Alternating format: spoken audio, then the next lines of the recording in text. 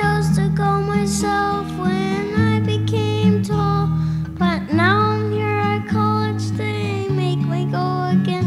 And not just on Sunday, but 5 times in between. I made a new commitment 4 times last week, and learned about the will of God from 3 that heard speak. At altar I was called to a brand new ministry. Now was it preaching, teaching, missions, or high school assemblies? They said it was wrong to stay out late on Friday night, and gave some tips on how I can avoid a roommate fight.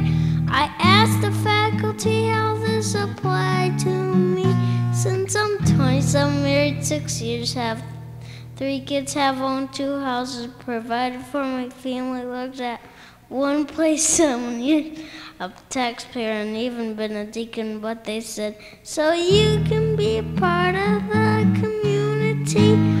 I feel so much more spiritual. I'm sure I'm not alone. I'm sure I feel so much more spiritual. I'm sure I'm not alone.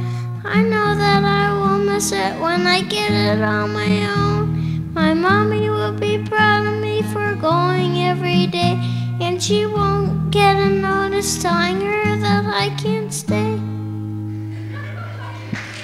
Thank you, Daniel.